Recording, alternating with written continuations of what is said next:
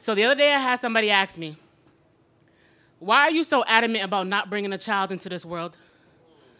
She allowed laughter to leave her mouth so easily, just as easy as the officers who let off 50 reasons as to why Sean Bell's life had no meaning.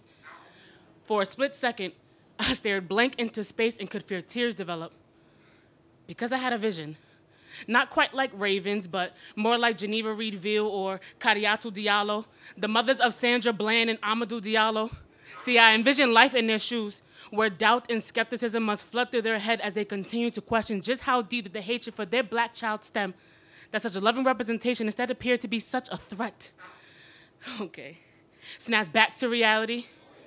Our eyes aligned, and she could tell by my demeanor that her question triggered trauma that may be too fragile to speak of. Because, see, I could have just said turn on the TV and filter through the channels till you see yet another black boy being lynched on the news. And please, don't you forget to leave a 5-star review. Because, you know, black trauma only gets catered to as long as there's an audience present in the room. Or I could have just said go on Twitter and see who our latest departed hashtags be.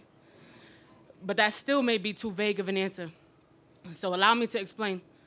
On May 25th, 2020, on what felt like the coldest day in spring, air so crisp you can hear silence consume the room, as I watched the soul of George Floyd leave the body that from birth was deemed unworthy.